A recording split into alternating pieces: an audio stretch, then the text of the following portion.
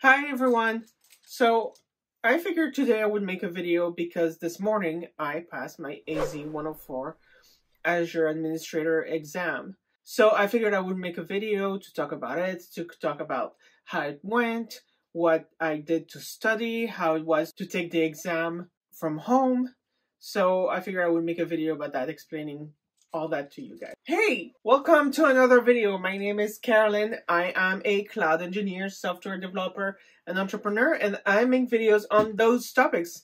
If you like this video, or at least the puppy, if you like the puppy, see, if you like the puppy, you can click like and subscribe, and let's go. So let's get started.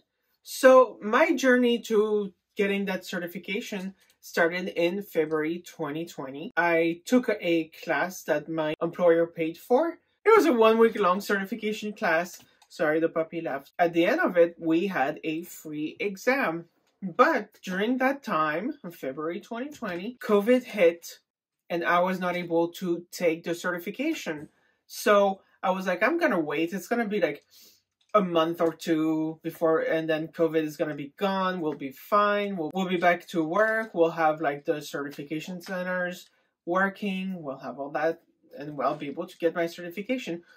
Well, clearly, if you haven't been living under a rock, you know that COVID was not over after a month in 2020.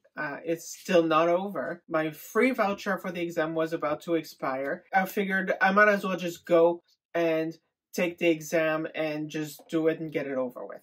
So in March, I took the exam, March 3rd, today, when I'm recording this video, I took the exam. But before that, I had to get a refresher because the class was in February 2020. And obviously, it was not even an AZ104 at the time. I think it was something else. It was a different exam. Things looked different in Azure. So I had to take a refresher course. So I took a course from Scott Duffy on Udemy, and I took that course over the course of a few months. So I looked at the class every now and then. So at least once a week, I would look at a course, a section of the course, and I would study like that. I'm not a big fan of video learning, so I mean, the course was great, but it's just hard to be into the course in huge stretches of time. So it took me quite a while to get through the whole course, but I did manage to get through it. But concurrently, I am a cloud engineer, so that means I get to work with the cloud. I get to do things in the cloud on a regular basis, so that made it a lot easier for me to get familiar with Azure. I got to play with Azure. I got to do things in Azure. And so, thankfully, some of the things covered in the exam I got to play around with in a live tenant. So it was very helpful to do. When I was done with studying for the exam, what I did is I bought a few practice exams, again on Udemy, and I'm going to put the links down below. There's no sponsorship at all. I'm not affiliated with the courses in any way. These are just the courses I took to pass the certification. Those are the exams I took. There are the ones I did. There's definitely others out there. You can see some on the Microsoft website where they have the official exam practice test, but I took the ones from Udemy, and they were very good, honestly. They were pretty good. So I took 8 practice exams in the days leading up to the certification. For the certification, what I did is I went through and did it at home.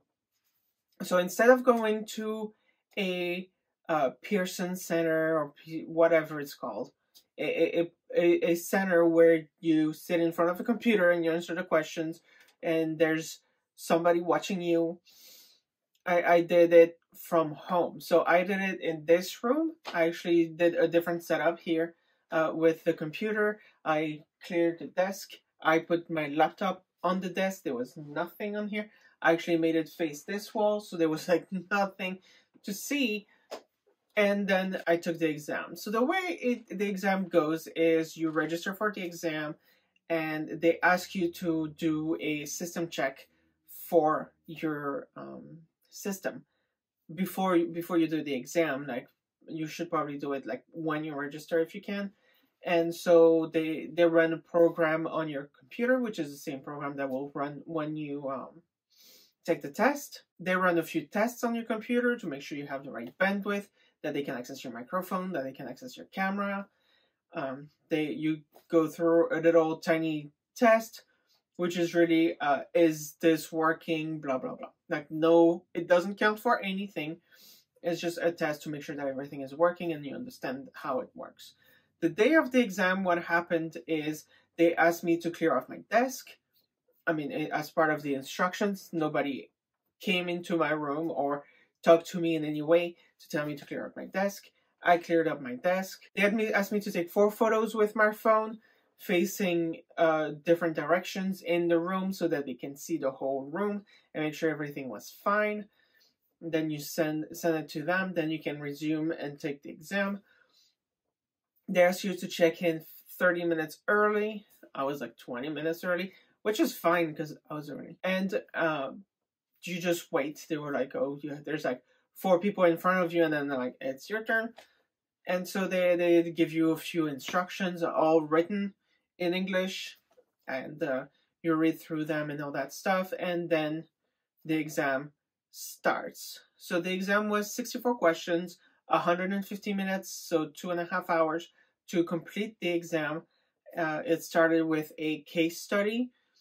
You may or may not have a case study, and it may or may not be at the beginning or the end of the exam. So but a case study is basically, they tell you prerequisites, they tell you what they want the desired state to be, and they tell you, here's what we're doing, will that fit the requirements? So fairly easy. Then you have standard questions in Azure. If I do this, this, and that, does that satisfy this? Or what is the problem with that? What do I need to do? If you go through practice exams, you'll see that they are basically the same thing that you would go through in the test. So it wasn't that hard. There was no hands-on work, so everything was theoretical, and it was a lot of reading. So, and you really had to know what the answer was. You had to understand Azure. You had to understand the cloud, which obviously it's a certification, but it went pretty well. The one thing I have to say, like, if you are taking this exam, the one thing that tripped me up, and I know I got an answer wrong because I discovered that when they ask you to leave feedback about the questions, is, well, you have to scroll, right? At least on my Mac, the scroll bar on the side gets hidden if it's not used. So if, at least on the Mac, if you're not scrolling, the scroll bar is hidden. So there was a question where something about an alert and whatever and how many emails, and I was like, what? I couldn't figure out, because there was like information missing about like how often the alert is evaluated, and I was like, I'm just gonna assume it's gonna be 5 minutes as the default. But then when I went through and gave feedback, I accidentally scrolled on that question, and I realized that they actually said, oh, the alert is set to evaluate every 1 minute. I'm like, well, so yeah, so be careful. You have to scroll. In the question, if you take the exam from home, probably the same thing if it's proctored in person.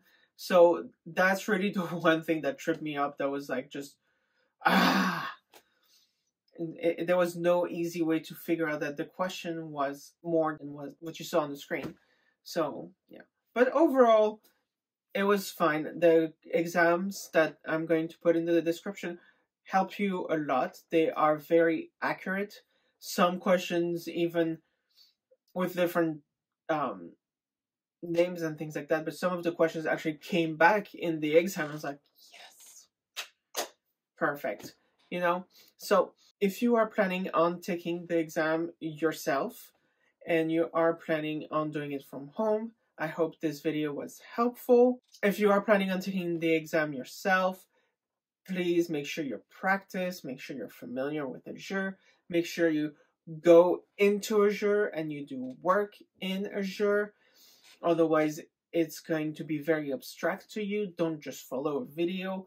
You can also do the labs, the self-paced labs. I'm going to put the links in the description below. That's all I have for you. If you have questions, if you have additional questions, things I did not cover about this exam, let me know.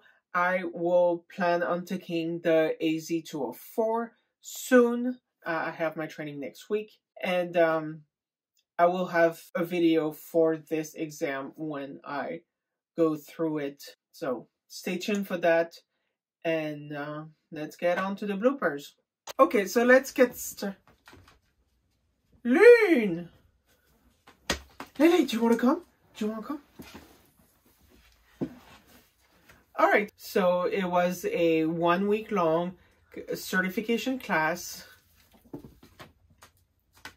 I'm talking to the camera.